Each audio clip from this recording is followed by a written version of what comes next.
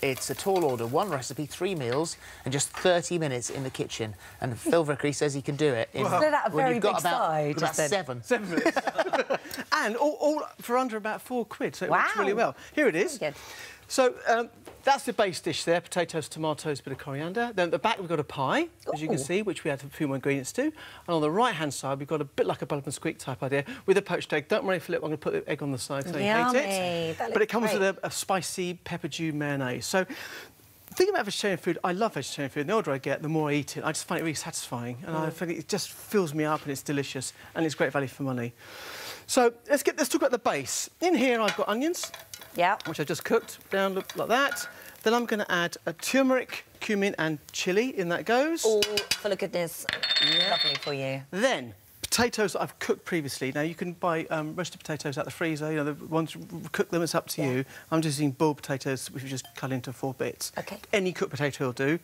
In that goes. Then I add we put about 100 grams of spinach, 150 grams of spinach. Looks like a lot, but that cooks down to roughly 1/8 of what the bag size is. Oh, OK. So it's a really good idea to talk about that. Then, once that's cooked down, give it a couple of minutes, you'll see it'll start to steam down. Then add 2 or 3 chopped tomatoes, fresh tomatoes. This is definitely one of your 5 a day, isn't it? Oh, goodness, yeah. And looking at that doesn't look particularly appetising. It does? Well, my daughter wouldn't say that. Oh, really? No. Lid on, and just cook it for around about 10 to 15 minutes, and you'll end up with this one here. So that is how you can see where the spinach is broken down. Delicious. So what I wanted was almost like a dry, sort of like Bombay potato type curry idea, but not too much liquid at this stage. So what I'm going to do is just serve this onto here. Now, this is the original one that we did.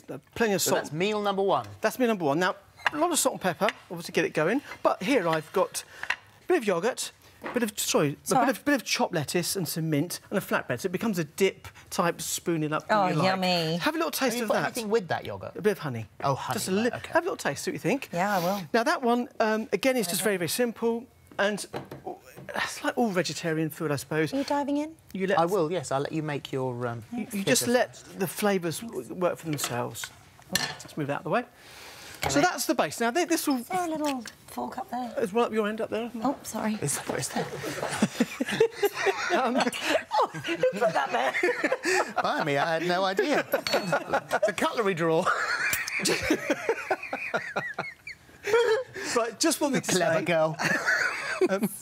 I do add paprika, but you only add paprika once the vegetables have been sautéed. Never add it to oil. Not listen to me, because it burns. But there we are. OK. Use a fork, use a fork. Don't worry about that. So that's the base. I'm not going to touch those forks. This is fine. Now, that'll keep for 3 days in the fridge, or you can make a big batch and then pop it in the freezer in lumps and take it out as you want. That's delicious. Just simple, really tasty grub, like a nice lunchtime idea. Really delicious.